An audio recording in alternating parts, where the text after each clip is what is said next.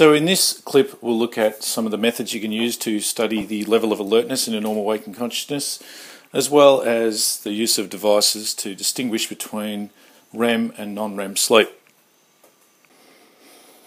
The best device we can use is an EEG, which detects, amplifies and records the electrical activity of the brain in the form of the brain waves that it detects. I've already gone into a fair bit of detail about this in a previous clip, so check my channel for more detail on that. Moving on to a EOG, electrooculogram. Gram meaning measure, electro meaning electrical activity, ocular meaning eyes. And note the placement of the electrodes just under the eye on those eye muscles that control eye movements. Make sure when you provide an explanation of an EOG that you use the DARE acronym. It detects, amplifies and records the electrical activity. D-A-R-E, detect, amplify and record electrical activity of what? The eye muscles that control eye movements.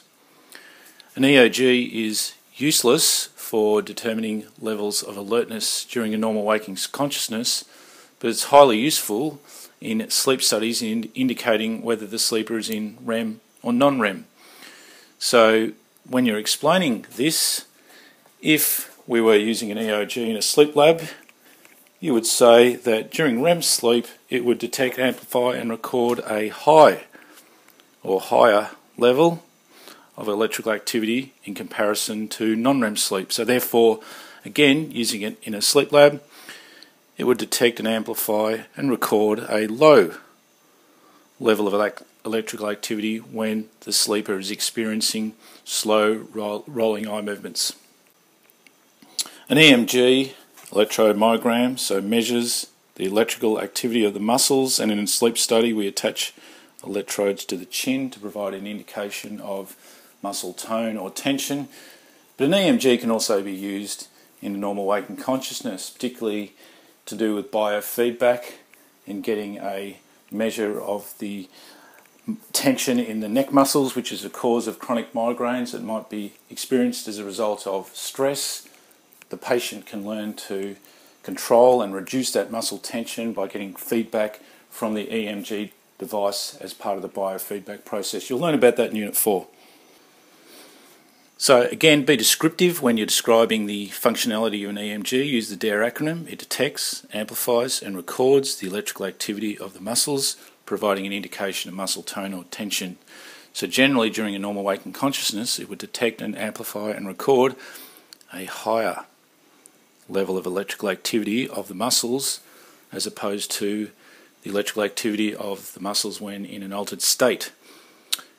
Specifically, when we're talking about a sleep study and trying to provide an indication of whether the sleeper is in REM or non-REM, it would detect and amplify and record a lower level of electrical activity of the muscles when in REM sleep due to REM paralysis, that is, paralysis of the muscles from the neck down.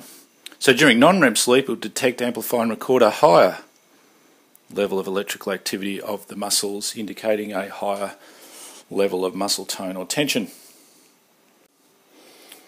Other physiological measures that you need to know in the VCE course: galvanic skin response, body temperature and heart rate. All of these provide a measure of level of arousal. So generally, when we're in a normal waking consciousness, we'd have a higher level of arousal than in an altered state. There are exceptions to this, like for instance if we're under the influence of a psychedelic drug which accelerates nervous system activity, like let's say LSD, speed, something like that, then all of these would potentially go up. Likewise, if we were, say, asleep and we had a fever, again, body temperature could go up to say 38.5 degrees, GSR could be up, etc. So again, generally, when we're in a normal waking consciousness, these measures will be higher, but there are exceptions. Specifically, the GSR provides a measure of the electrical conductivity of the skin, which will increase with arousal. So during a normal waking consciousness, generally, as I said before, you would detect a higher level of electrical conductivity of the skin or a lower level of resistance. In terms of REM versus non-REM sleep, generally we have a higher state of physiological arousal during REM sleep, so we'd have a higher GSR in REM as opposed to non-REM. And just to finish off, so again, in terms of body temperature and heart rate, generally when we're in a normal waking consciousness, there's a higher level of arousal, hence our body temperature would be slightly higher. Likewise, our heart rate, depending on the type of activity we're doing. Again, exceptions to this, psychedelic drugs, fevers, etc. During REM sleep, even though we have that REM paralysis of the muscles, there's still a higher level of physiological arousal during REM sleep. So in terms of body temperature, it's slightly higher than when in a non-REM sleep, particularly in comparison to a deep sleep, stage 3 and 4 of non-REM. In terms of the heart rate, slightly higher during REM sleep and more erratic.